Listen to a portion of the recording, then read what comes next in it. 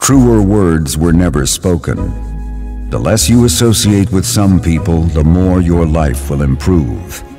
Anytime you tolerate mediocrity in others, it increases your mediocrity. An important attribute in successful people is their impatience with negative thinking and negative acting people. As you grow, your associates will change. Some of your friends will not want you to go on. They will want you to stay where they are. Friends that don't help you climb will want you to crawl.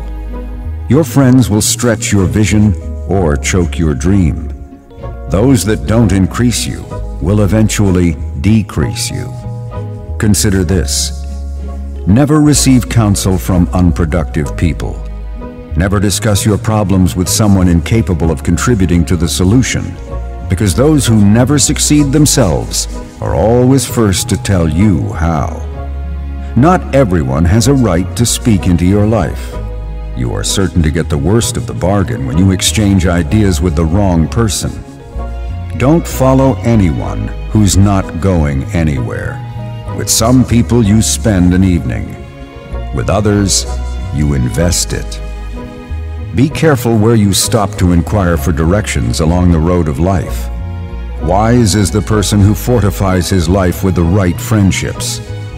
If you run with wolves, you will learn how to howl. But if you associate with eagles, you will learn how to soar to great heights. A mirror reflects a man's face, but what he is really like is shown by the kind of friends he chooses. The simple but true fact of life is that you become like those with whom you closely associate, for the good and the bad. Note, be not mistaken. This is applicable to family as well as friends.